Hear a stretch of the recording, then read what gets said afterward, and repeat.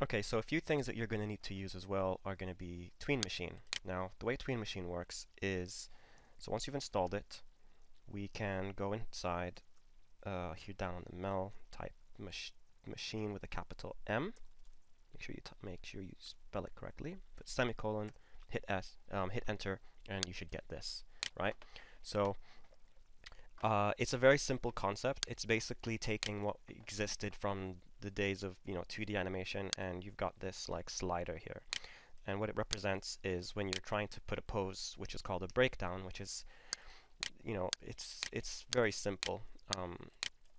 A breakdown is nothing more than if you have something in one position and then you have it in another position, is what we will call a breakdown. So whether that goes down or whether it goes up, for example, right? So what Tween Machine does is basically it helps you getting some poses out that could be hard to do. So what we'll do is we will do a demo again with the Orange Rascal to show how we can do that. So I'll just go back into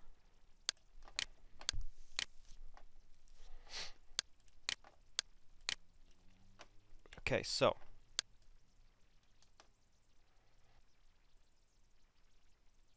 what we're going to do is on frame 9, I'm going to say I want you to be very similar to the very first pose. So you see that? I've selected all the keys and it's keeping him very similar. So then now we're going down here, and what I want him to do is to say, hey, could you make this pose last much longer? So maybe go down back here and say, make it exactly like it. And then maybe we say, start to come out of it a little bit.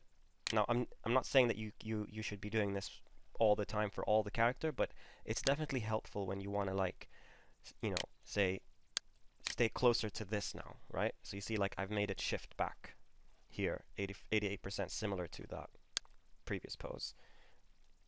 And then here we can say, I want you to stay closer to this, and then maybe go closer to the end. Now, it's not perfect, but you can see how we managed to quickly shift around the time and the keys without having to do it on the timeline like we did earlier. So now you could easily just go in and tweak these things again, and we can just continue animating. And then let's say here with the legs, we can say, hey, can you, so we selected the legs and say, hey, could you stay exactly like the previous frame? And then we can just go ahead and animate it the way we were earlier.